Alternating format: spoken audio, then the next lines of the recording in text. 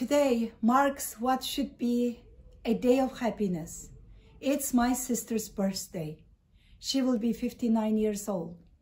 And it's her third birthday that she will spend separated from her children and grandchildren, not by a misfortune or by tragedy, but by the coordinated efforts of the CCP.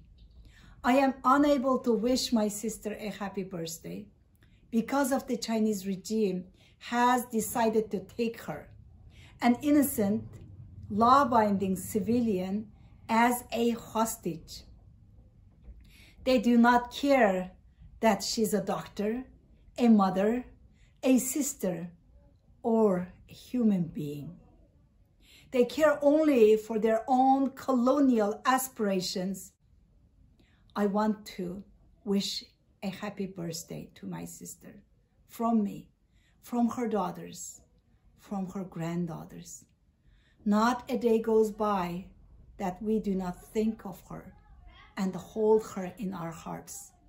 We will not sit in silence. We will rise each day and demand her release on this day, on every day, until it's accomplished. I ask each of you to join me in demanding that the Chinese regime release Dr. Gulshan Abbas. Thank you.